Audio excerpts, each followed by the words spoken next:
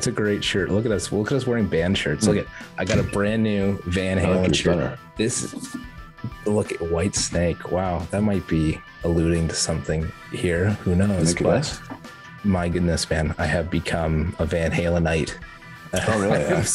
I'm saying, well, look at the shirt. Okay. That's so awesome. My wife got me this for my birthday. She got me the Van Halen book. What was that book called? Van Halen Rising. Yeah.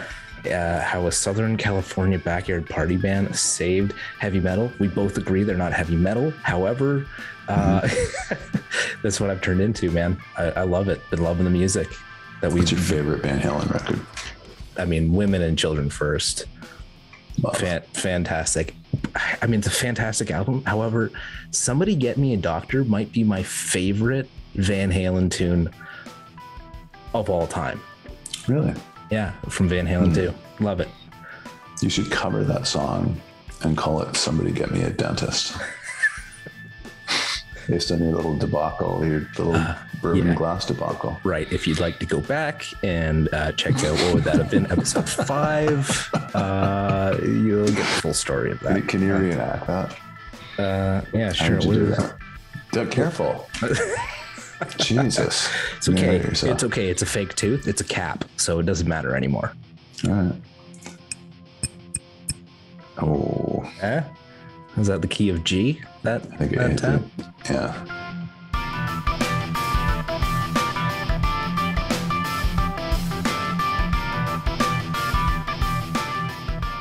So your T-shirt, Brent, has alluded to potentially what this episode is all about. We left our listeners, our viewers, please, the podcast. We left our viewers in a bit of limbo here, but that is a great shirt. And what does that shirt say? It says Whitesnake. This is David Coverdale's band that he started after he left Deep Purple in March of 1976, I believe it was. Right. So because of that, we felt it might be fitting for us to move on to Slide It In. Okay. Whitesnake. Which is technically what? Their 4th album as Whitesnake? 6th, I believe. See, 2 albums. Well, it's kind of muddy because, first of all, there's the UK-US thing, right? And I'll talk a little bit about that later. But Coverdale released, it used to be White Space Snake, right? So it was like, and then it was David Coverdale's Whitesnake. And then it was just Whitesnake. So he released an album called North Winds, but it was kind of more David Coverdale and Whitesnake. It was a lot of stuff like that. But this record, Slide It In, is believed to be the 6th Whitesnake record. And in my very humble opinion, the best Whitesnake record. And that's why I propose that you listen to it on this show. Yeah, like prior to this, they were very bluesy, right? It was very much more like a blues rock. So this was sort of like the first time that they were getting into the hard rock genre of the 80s. Yes. Yeah. And that wasn't an accident. So the previous records, they didn't really do that well. So it was like, I mean, they did well in Europe and Japan and the UK. They were solid, but they did not reap financial rewards for David Coverdale. And by the time an album called Ready and Willing came out, which I don't know which one that was, but they were ready to pack it in. It was 1981. And then Saints and Sinners came out, and it did okay in 1982. And then Coverdale kind of set his sights on the US and Canada, North America, and got to writing Slide It In. But the cool thing about this record is that there are 2 distinct versions, 2 very separate versions of this album. Did you know that? No, I did not. No. Yeah, the UK version and the US version. Oh, interesting. See, Coverdale was very good at watching the landscape and what was kind of happening at the time. And he anticipated heavy metal was getting popular. He was watching the scene. So with Slide It In, he knew that he had to really kind of make an impact in terms of, the hard rock scene and less the blues scene now. And it's funny because those previous records were anything but like Deep Purple. He really wanted to kind of get away from Deep Purple and do the blues thing. And we talked about Mistreated, right, on the Deep Purple show. And that was kind of his like signature, song. And the previous Whitesnake records were, in the vein of Mistreated until Slide It In was recorded. And it was a lot more kind of heavy and, kind of in the vein of what was going on in contemporary times in the US and in Europe. So anyway, Eddie Kramer does not gel with the band. He's fired. Martin Birch comes in, Iron Maiden's producer, and others that worked with Deep Purple, I believe. But the record sounds flat. So John Kalodner, do you remember John Kalodner? I sure do. Back from our Aerosmith series. Yes. So John Kalodner worked with Geffen, and Geffen was Whitesnake's record label at that time. They had just signed them for Slide It In. And so Kalodner says the mix is really flat and we need to bring somebody else in. So they brought in a guy named Keith Olsen and remixed it for the US market, meaning they took the keyboards down, they took the bass down, and they brought up the guitars and they brought up the drums for the US market. So it was a separate album and they resequenced the songs. So like Gambler, for example, on the US album appears track number 5, I believe. On the UK release is track number 1. So a lot of differences. So there are 2 distinct versions of this record out there, which is kind of cool. What was the track that we had talked about being the throwaway track? Was that track 9, I think? Yeah, so the second last track on the record. The second last track on the record. So with regards to this album, track 9 is Where the Gambler Should Have Lived. That's like one of my favorite songs from that record. You know what, man? I totally get it because like we've had these back and forths. People get it. I'm not a Fair Warning fan. I don't like Round and Round. It's right. So what don't you like about it? This was in comparison to the rest of the album, this song does not set up the rest of what this album I feel like is. Okay. So like you just move Slide It In to track 1. Yeah. And then all of a sudden you've slid into this album perfectly. Right. But it was kind of an interesting beginning. Yep. Kind of like the keys are cool, right? Yeah. A little ominous. Yeah.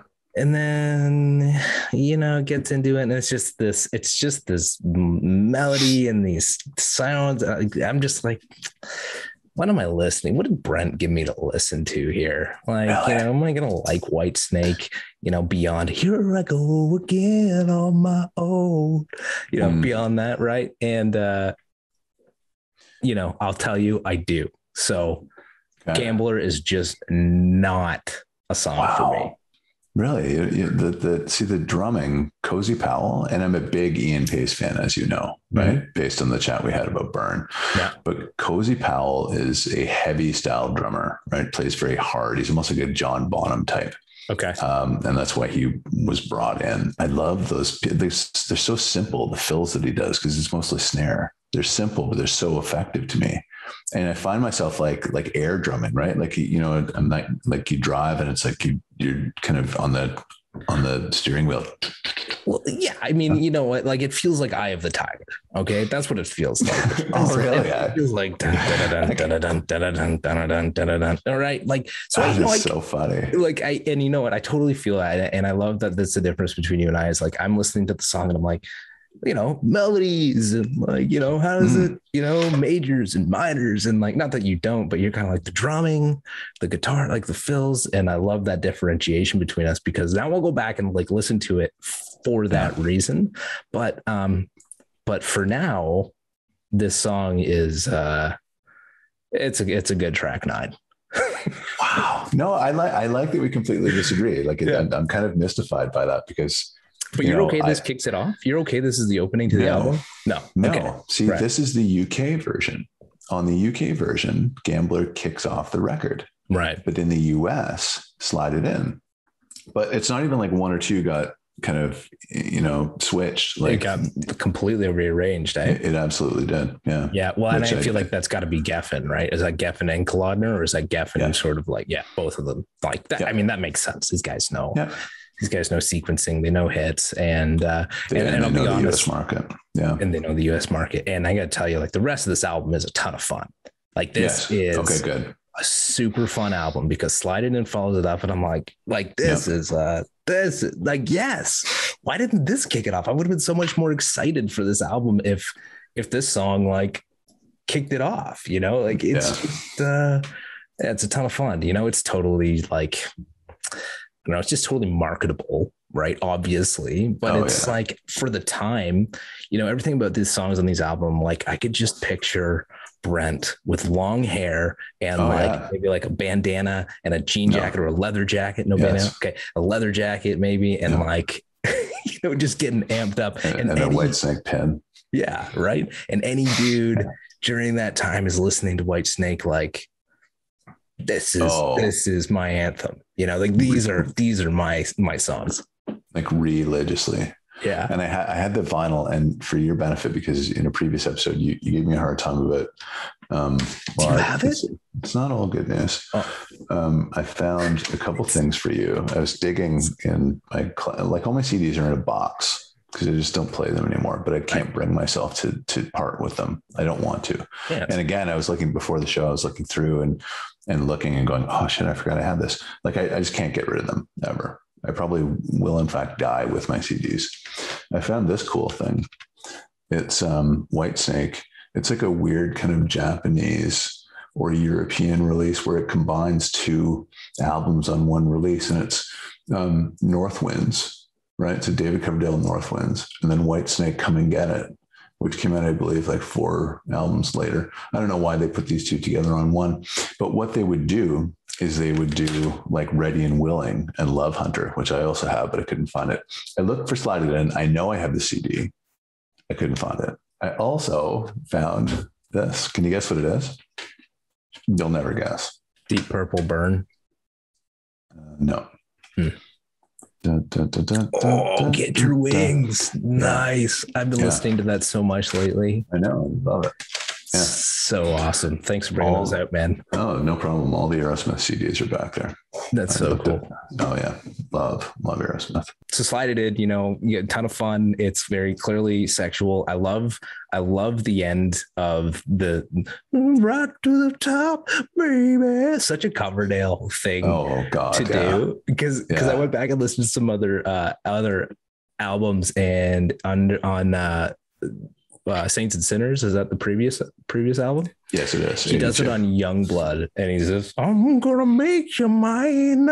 Oh yeah, loves like the solo spotlight, right? Oh, of course, he loves himself, so it's loves a cappella, loves to sing on his own. Yeah, definitely. Yeah, see, but you know what? I that sword cuts both ways, because at the end of Love Ain't No Stranger, I've always loved this ever since I was 15 years old, which is the first time I heard this record. He says, I ain't no stranger. You know that part? And it's fucking perfect. Like, it's perfect for the end of that song, right? And I would like listen for that moment and just be like, oh. There's a lot in this album. Like, when you listen to, like, next song is Standing in the Shadow, which could have been Standing. Sorry, can I just clarify, like, what, and this might be confusing for you, but there are a lot of versions of this record. So what they did, what's your source? Like Spotify, is it? Spotify. So I believe this is the UK version. Okay. But you see, that's weird, because the UK version was Slide It In, Slow and Easy, Love Ain't No Stranger. Okay. Give Me More Time. So it's not, it's just a random. It's not. See, there's another sequencing. That's what I mean. This album, Coverdale screwed around with this so much, because a lot of the lead guitar pieces were re-recorded. A lot of the instrumentation, as a matter of fact, was re-recorded based on what I heard on Spotify. Because if you look, there's a super deluxe thing that came out in 2019. And there's all sorts of permutations of the Slide It In record. And there's him talking on it, describing the songs, and there's demos and all kinds of cool stuff. I love the fact that, like, they kept out Of Love on the song title, Standing in the Shadow of Love, you know, because they've got, Love Ain't No Stranger, Hungry for Love, Guilty of Love. So they probably were like, there's Standing in the Shadow of Love.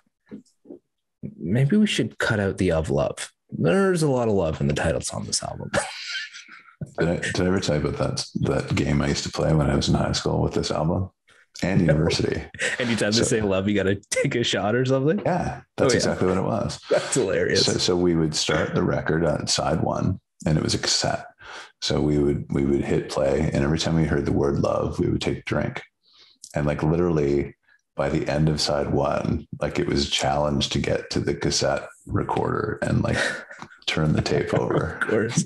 Love, the word love is like everywhere on this album. Totally. Somebody get David Coverdale some love, for goodness sake. He needs love. But you know what? I loved this record. Like I listened to this, you know, I think about records I listened to in high school.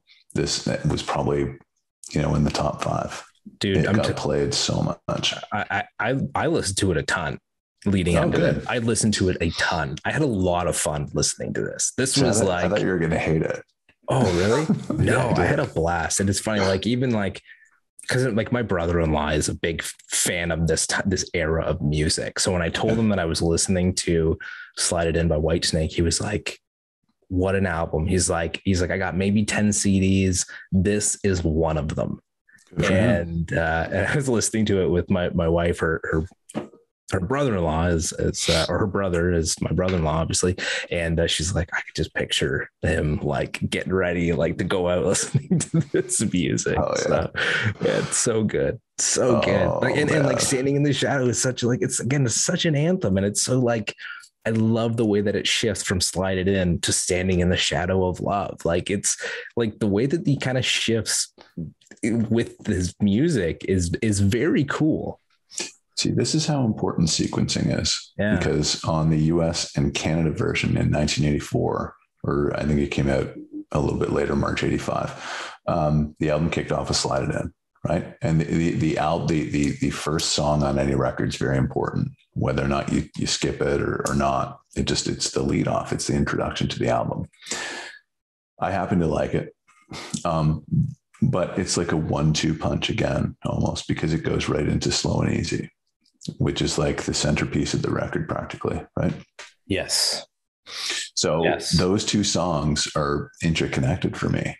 Interesting. And I couldn't imagine, you know, not hearing Slow and Easy after I hear Slide It In. Wow. And, you know, to that point, Love Ain't No Stranger following that, like those 3 songs just cannot be without each other for me.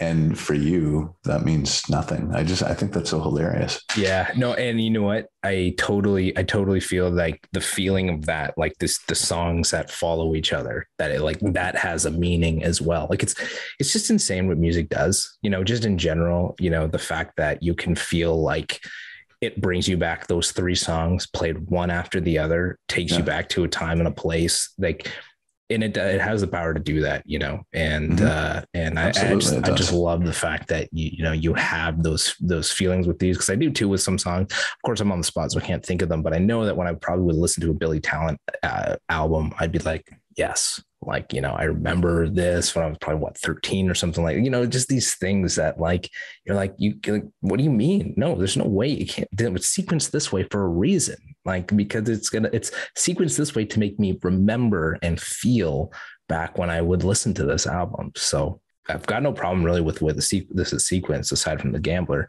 being at the top. But as according to what I listened to, Give Me More Time came after Standing in the Shadow, and Give Me More Time is another great tune. Like just fun. It did. I will say it reminded me of Highway to Hell by AC/DC.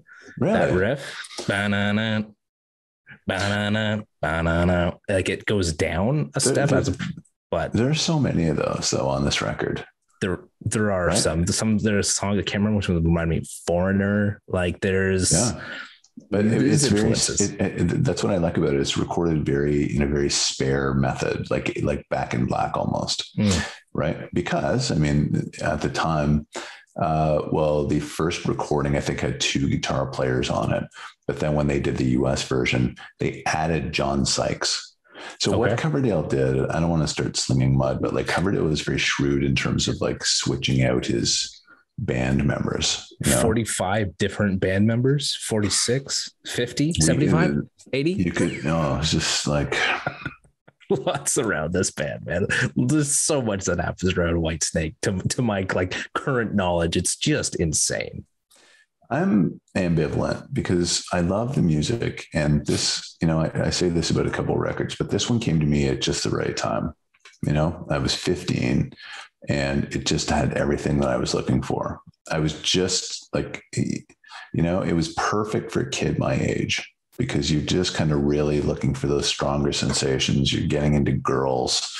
And, Whitesnake took a lot of stick for these lyrics, because they're obviously very sexually subjective. Well, when I found out that Slide It In wasn't about a USB key, that was interesting to me. So yeah, you were waiting to slide that joke in. I know you were waiting to slide that. Oh, like that. Yeah. Anyways, sorry. I totally threw off the gig. Yeah. Look at us. We're having too much fun. Love Ain't No Stranger follows up Give Me More Time. Love. And what a great tune. What a fantastic song. Just again, there's like all of these songs are so anthemic. Coverdale's vocals are perfect. The backing vocals, everything that accompanies it. Like there's so much good about this album, man. And it's funny that it's like, you think about like those classic albums that are like, you think about classic like Led Zeppelin albums, you think about classic Rolling Stones album, but like you don't think about this obviously I don't, because I'm just learning of it now. I don't think about Whitesnake having a classic album, but when I go through this, I'm like, this is like so good even now, to go and listen to that. How could it not have been just the soundtrack to so many 15-year-old boys, like, or even girls' lives at the time? This is a like hallelujah moment for me. This is Whitesnake, in my opinion, their best offering. And I threw it out there because I thought it would be a good kind of follow-up to Burn based on, our chat about David Coverdale. But I'm so thrilled that you like this record as much as you do, because, in terms of like quality and sophistication, all that, like people are going to throw rocks at it saying it's dumb and it's of course hair metal and all that. But I can see that too. I can see that listening to this. I could see people listening to this going like, there's nothing intricate about it. There's nothing that's super like, profound about any of it. It's like, that's not its purpose. That's exactly. See that in itself is profound. What you just said, that is not its purpose. You have to enjoy this record for what it is. It's not Stairway to Heaven, right? But that's the beauty in it. That's not a dig. There's beauty in that. Slow and Easy starts off side 2 based on the album that I have. Weird. Yeah. Yeah. It feels good to me. I think it's a great side 2 opener personally. Actually it is, it does work, right? It does, man. It's just one tune, man. Like this is like, again, another like you just see hundreds, thousands of people just pumping their fists in the air for another sexual song.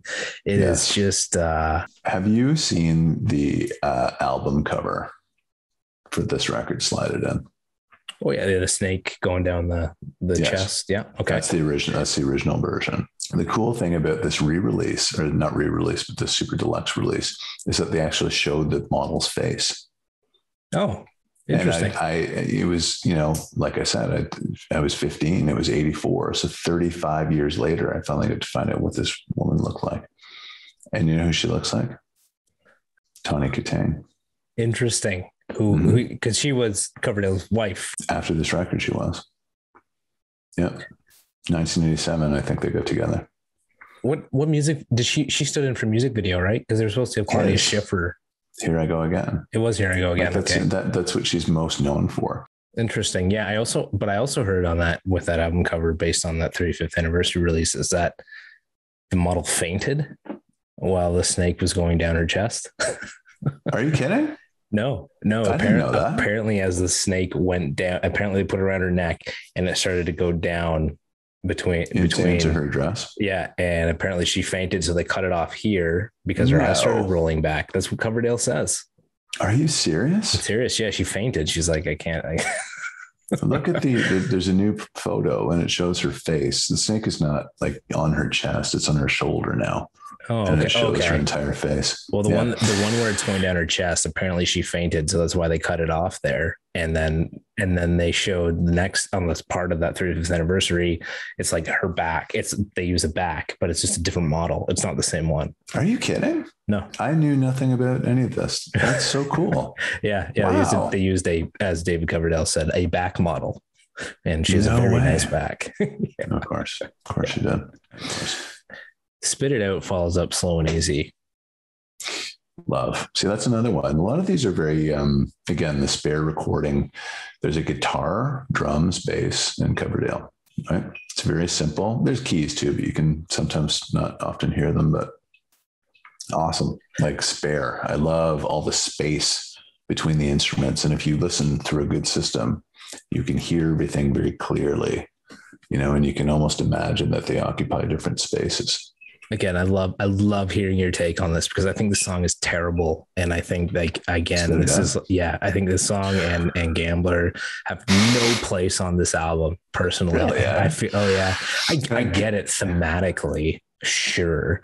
But this is a nothing song to me on an album full of like really awesome anthems. So here's my take on this entire record. Okay? 1 second, Brent. I should just say that. No, it doesn't all have to be anthems, but this song to me, it just felt like filler. Yeah. Well, yeah. That's absolutely fair.